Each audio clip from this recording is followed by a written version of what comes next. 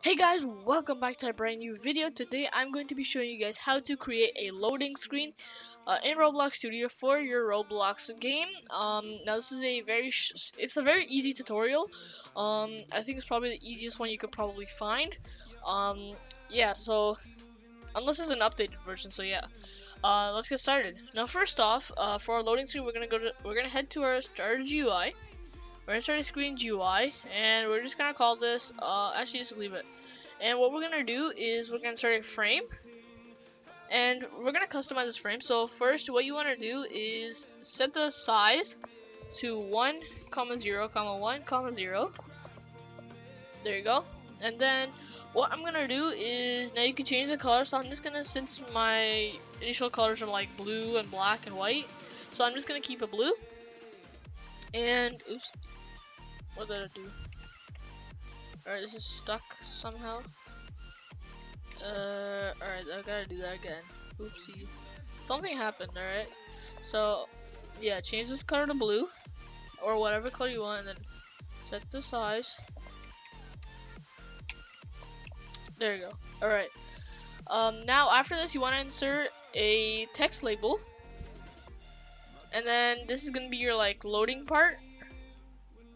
So I'm just gonna call it like, so yeah, I'm just gonna call it, so this is, put this in the center.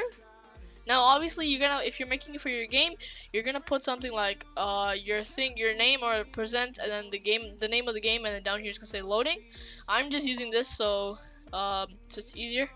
So I'm just gonna say, loading, and then I'm gonna make the text scaled, obviously. Now, make sure the background transparency is 1. And I'm going to change the color to white, because I think it looks way better, and change the font to source and bold, because it looks the best. There you go. And now you're basically done. Now it's just on to the scripting part.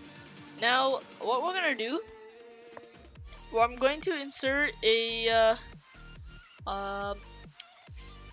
local script basically into the text label. So local script, and in here we're gonna do while true do, oops, I'm not typing at all. So while true do, so then now we know this is a loop. And now we're just gonna basically, this is a part, easy stuff. So script dot parent dot text is equal to loading.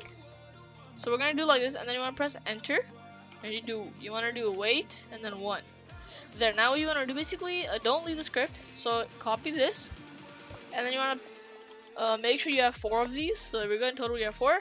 All you want to do is change this part to add a dot to this, add 2 dots to this, and then add 3 dots to this. So this is like an animation. It's gonna add 1 dot, like 1 dot at a time. Now you can close off of this. Then you want to go to your frame. You want to go to insert a local script, and in here you want to, it's a very simple script, just do wait, and then I'm gonna do maybe 10 seconds, yeah, and then script dot parent dot visible is equal to false, and yeah, now yeah, that's it basically. So don't make your frame invisible, just leave it visible, and yeah, we're basically done. Now we're just gonna play the game. And the loading screen should pop up with the animation. So there you go.